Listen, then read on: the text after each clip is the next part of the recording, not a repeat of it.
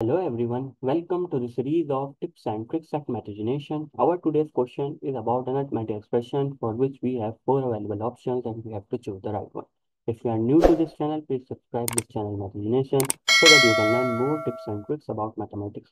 Now let's see how we can solve this question. To solve any arithmetic expression in mathematics, we have a well-defined rule known as BODMAS or PEMDAS. What BODMAS or PEMDAS says, if you are given any algebraic expression, solve the bracket first if they are present in your expression. The bracket means parenthesis, both are same.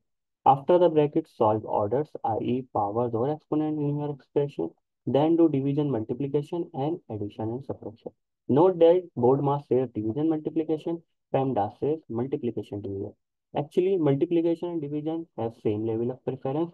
It means when both multiplication and division are present in your expression, solve that operation first, which comes first going from left to right.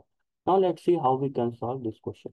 So we are given 6 multiply with 2 square plus 6 divided by 11 minus 5.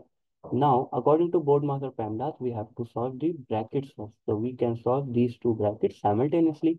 2 square gives us 4 plus 6. The bracket remains as it is, divided by 11 minus 5 gives us 6. Now, this bracket we solve again. 4 plus 6 gives us 10. So we have now 6 multiplied by 10 divided by 6. Now, according to board mass, we have to multiply first. So 6 multiplied by 10 gives us 60. 60 divided by 6 gives again 10.